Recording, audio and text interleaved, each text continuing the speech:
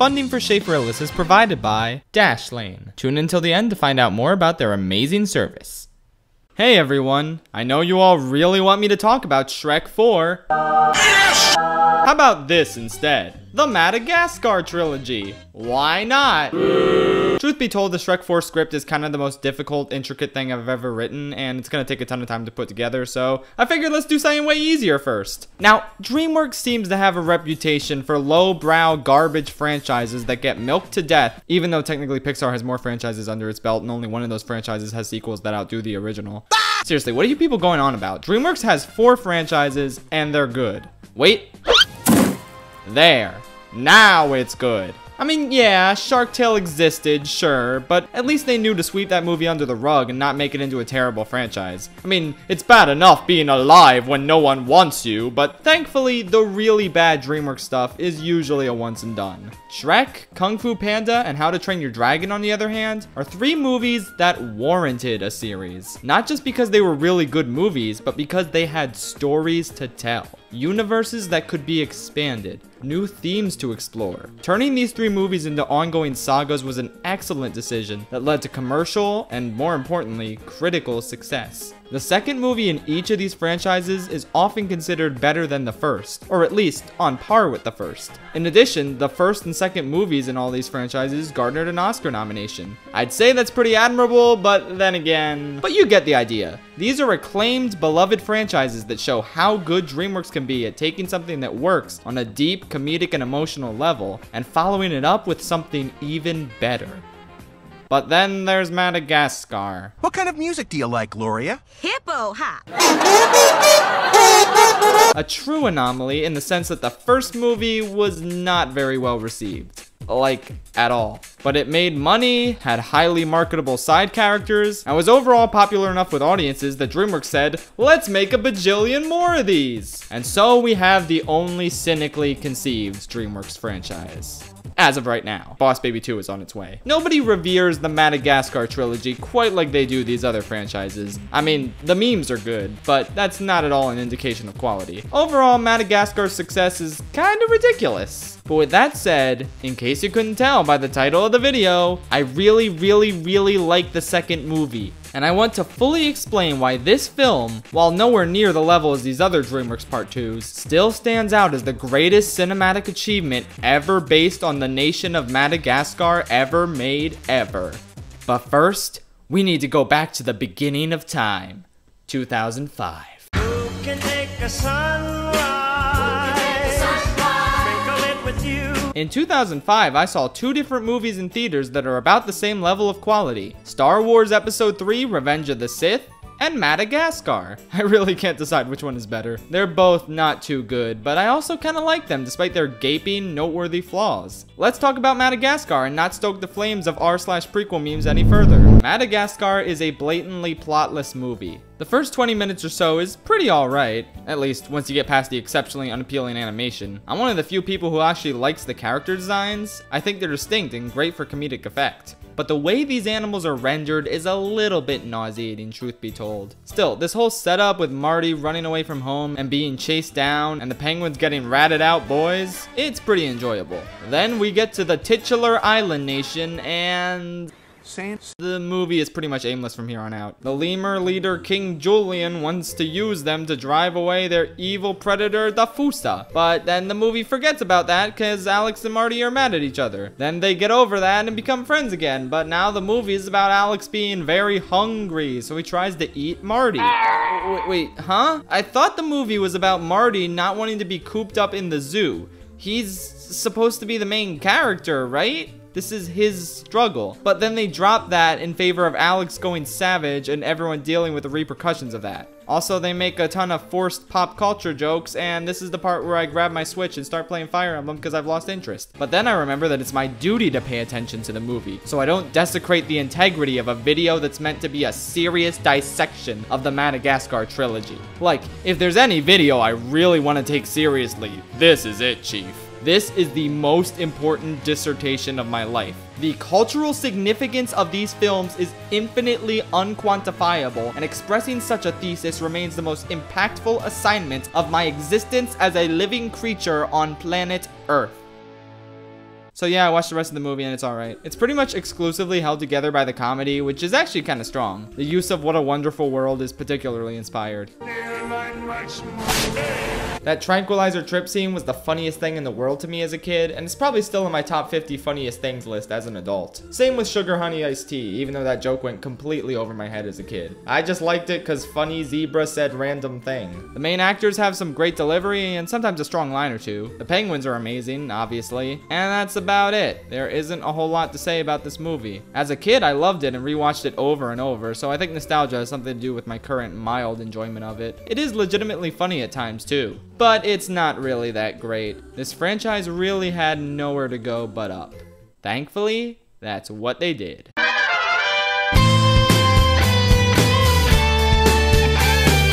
Madagascar Escape to Africa is shockingly good. I'm not memeing ya. You know what you were getting into when you clicked on this video. Now you're gonna look at it. Look me in the eye and tell me this movie isn't absolutely hysterical. Is she dead? No. See, this is not a perfect sequel in the same sense as Shrek 2 or Kung Fu Panda 2 or Dragon Tales 2. It doesn't really change the trajectory of this franchise or leave any sort of undeniable impact. It's not the most emotional thing in the world either. What it is, however, is a delightful, incredibly lighthearted farce. This is a farce of a movie. I think that becomes evident with the introduction to the villain. Look at how blatantly obvious he makes his own evilness out to be. I'm better looking, I have better hair, I'm deceivingly smart, and I want everyone else to do what I say. This never registered to me as a villain that needs to be taken seriously. It registers that this Alec Baldwin lion, like the rest of the movie, is meant to be taken as a joke. This movie is a never-ending stream of jokes, and they just work for me. The style of humor is completely overhauled from the first film. Instead of constant pop culture references and not much else, this movie has a ton of legit funny exchanges that don't rely on pop culture as a crutch. And to this movie's credit as a legit movie, it actually has a consistent narrative, and it gives its characters stuff to do. In the first movie, no one has explicit plot relevance except for Alex, Marty, and the penguins briefly. You could cut the rest of this bunch of jokers out of the movie with some retooling. And I mean, like, you could do the same here with Gloria and Melman, but the difference is that these two have actual plot lines this time instead of just hanging out like they did in the first movie. They have a bizarre, shockingly enjoyable love triangle with a delicious chunkster Moto. Watch this snack emerge from the water as this iconic theme song blasts throughout the savannah. Every frame a painting indeed. But then it turns out Moto is a superficial, boring stupid head who's only into Gloria because she dummy thick. So Melman comes in and tells him what's what. Listen, Mototo, you better treat this lady like a queen. It's really pathetic, but also surprisingly kind of sweet and endearing. Like, you can tell he's really trying. I'm not talking about Melman, by the way. I'm talking about Ethan Cohen, one of the 3 screenwriters of this movie. It's like they're taking these ridiculous characters in this ridiculous scenario, in this ridiculous franchise, and they're giving them stuff. Like actual emotional stuff. And while it's not amazing, I don't know, I just really like it because they're trying, and the fact that it makes me feel even the tiniest bit while also simply drawing me in with the absurdity of the scenario is honestly really admirable. Julian, stop this! This is crazy! Oh, suddenly throwing a giraffe into a volcano to make water is crazy! Yes! This is not a subversive masterpiece or a shockingly spectacular film. It's just a really strong comedy that also ties into the first film very nicely. That's right, it's time to talk about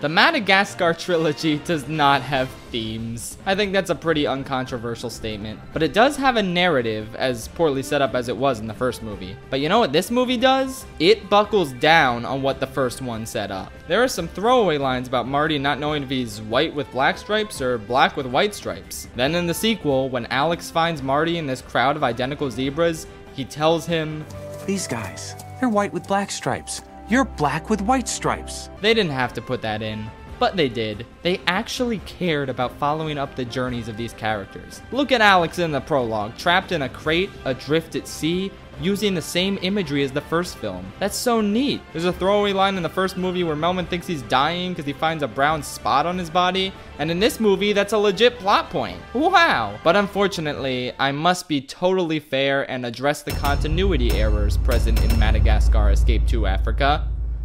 I guess this is my life now. Number 1, Marty says in the prologue that he wants to go to Connecticut, but in the first film, he doesn't find out about Connecticut until the night he leaves the zoo. Ding! Alex has an Africa-shaped birthmark on his paw that wasn't there at all in the first film. Should've just put it on his foot. Ding! Alex knows it's Marty because of the bite mark on his butt, but the butt mark can't be seen in most shots in this movie until the ending. Ding! Okay, glad that's over with. In terms of things I don't care for, I'll admit Marty's plotline about feeling the same as every other zebra has no payoff.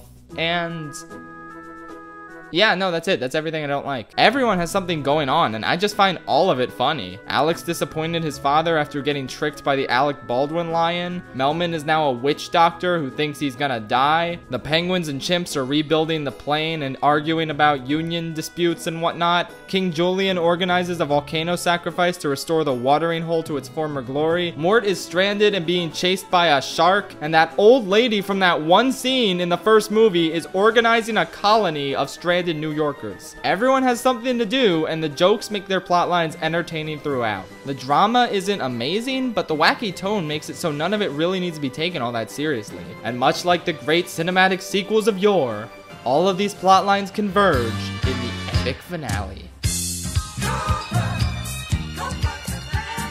No, it's not as good as Shrek 2's finale. No, nothing will ever be as good as Shrek 2's finale. But this climactic conclusion is iconic in its own right. There is no sacrifice greater than someone else. No! Medic! First, the setup is nice where Gloria stops Melman's volcano sacrifice, the chimps blackmail the penguins, Alex saves his dad through the power of musical theater, and yeah, it's good stuff. But Nana was not amused. Dad, look out! Smile, you son of a... So the penguins come in to rescue Alex and his dad with the plane. Hallelujah. But through a miscommunication, decide to take out the dam instead of escaping. So they put on Barry Manilow and face off against Nana and her dam in an epic showdown. Tell them no! Pull up! They'll kill us! There's gotta be another way! They say no, pull up, kill us. There's no other way. That's it out. It's hysterical, intense, and pretty much the best scene in the entire trilogy. And after Nana beats the shit out of the embarrassing Alec Baldwin lion, that's pretty much the end. So yeah, I don't have any deep analysis on how expertly constructed this movie is. It is just a comedy that I really, really, really like. Look out! I think Moto likes you. It takes the few elements of the first film that worked and expands them immensely, making for an incredibly fun viewing experience. Everyone has something going on, everything intersects in fun ways, the humor's great, the energy is kept at a consistently high level, I enjoy the music. They could have so easily stopped trying considering they were making a sequel to a movie that pretty much didn't try at all. You maniac! But instead they made a wacky, entertaining screwball adventure that feels like it has a ton of reverence for the franchise as a whole. As weird as that sounds. I hated this movie as a kid, but I actually really like it now. Go figure. Too bad they couldn't keep this momentum going. Oh no! Madagascar 3 is the worst one. I know a ton of people generally like this one the most, but I respectfully don't agree in the slightest. This one is boring and aimless like the first, but it doesn't even have the courtesy of being funny. This time the gang gets tired of waiting in Africa, so they snorkel all the way to Europe. Even though in the first movie, Alex says he can't swim. I promise I'm not as invested in Madagascar lore as this video makes me seem. I'm just doing my job here, guys. So they're chased by this police captain who is actually pretty fun and enjoyable. I'll give the movie that. I also love this car chase scene. It's really fun and hysterical, very much in line with the tone of the second film. Be cool! Be cool! Hi, officer. Is there a problem? Hey. And honestly, I really like the conclusion they come to when they do get back to New York and realize that their lives are so much more interesting now, and going back to the zoo would just feel kind of wrong. That's a nice ending. I still don't like the movie. None of the original cast is given anything to do this time, except Alex, who's kind of organizing the whole circus thing, I guess. Marty, Melman, Gloria, the penguins, the lemurs, they're all just kind of hanging out. I mean, King Julian has this subplot where he's in an abusive relationship with a bear.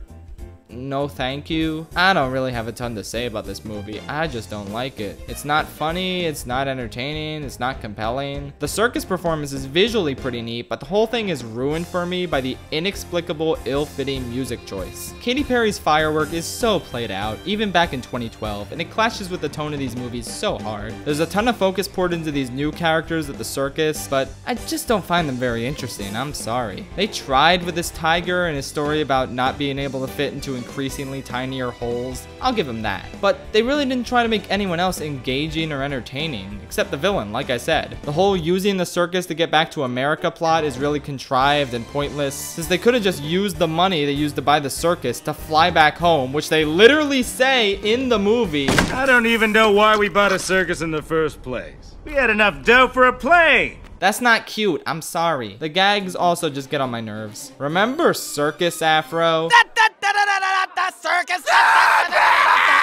Remember the opera scene with the villains that feels like a certain illumination sequence? Remember when a little boy gets stuck up an elephant's anus, which is never addressed again?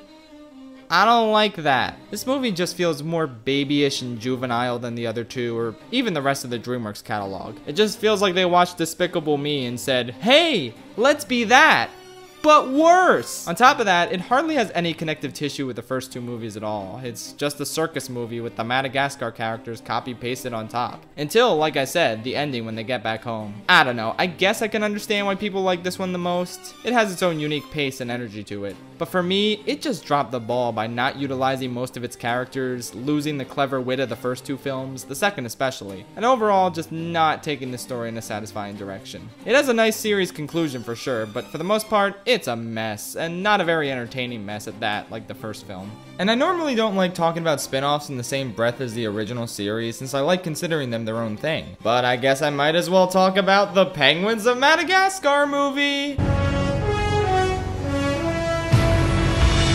It's alright, better than the third movie. I like the Uncharted 3 sequence, the villain is funny. Basically, this movie is Minions if the people who made Minions actually gave a shit. 6 out of 10, the show is better.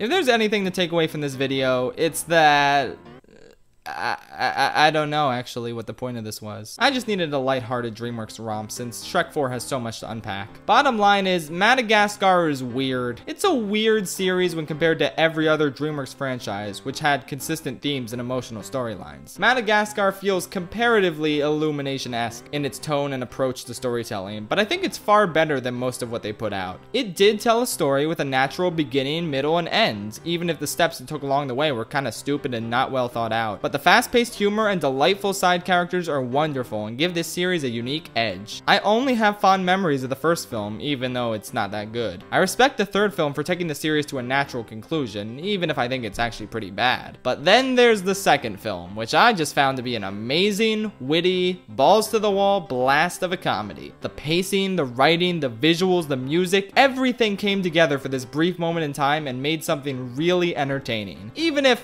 technically, yeah, it isn't a strong dramatic picture like these other DreamWorks Part 2s. But I don't care. I think this movie is great and y'all can't stop me, so there. It's currently on Netflix as I record this, so give it a watch before they take it off like they took off Phineas and Ferb and the Clone Wars. I mean, come on! Can't you wait till Disney Plus is out? Anyway, that's that. I guess there's no more DreamWorks movies I really want to talk about, so there's no reason not to finally discuss Shrek Forever After. Wait a minute, Over the Hedge exists. I need to talk about that. No, stop, no more Delaying the Shrek 4 video on this channel. Okay. I actually have finished the Shrek 4 script in the time since I recorded this. It'll be out soon, as long as someone doesn't try to hack into my account and steal it. I did it! Oh god, the Penguins hacked all my accounts and stole all my personal data. I probably should have used different passwords, but like, trying to remember a bunch of them is way too hard. I just changed one of the letters at the end and hope no one notices. And curses! That was my downfall, for the Penguins have figured out my ruse and hijacked my shipment of Tamatoa plushies. If only I had some sort of device that could keep track of all my passwords and secure my online browsing data. Oh wait! Dashlane exists. Dashlane is a fantastic service with a ton of amazing applications. It can autofill your personal info like addresses, credit cards, and passwords, which makes online checkouts a breeze. Say goodbye to that super annoying forgot password button forever. Plus, the passwords are accessible on multiple devices, so you don't have to worry about re-entering them on your phone or anything. On top of that, they offer a VPN so you can't be tracked when browsing the web, meaning those pesky penguins are never gonna get your information. You can also access internet content in any country, so whether you're in New York, Madagascar, Africa, or Europe, you can enjoy all the best exclusive content any country has to offer. But what if someone hacks into Dashlane itself, you may ask? Well, you see, Dashlane stores and decrypts all of your information with a master password on your device. So even if someone did hack Dashlane, it'd be like breaking into Fort Knox but not being able to open any of the vaults, because not even Dashlane has the keys. So unless you go around sharing your master password, hackers aren't getting their hands on those cheesy dibbles, I mean private information. If all this sweet security sounds good to you, go to dashlane.com/frillis to get Dashlane free on your first device, and use the promo code FRILLIS to get 10% off the premium version of Dashlane. Secure your web browsing today.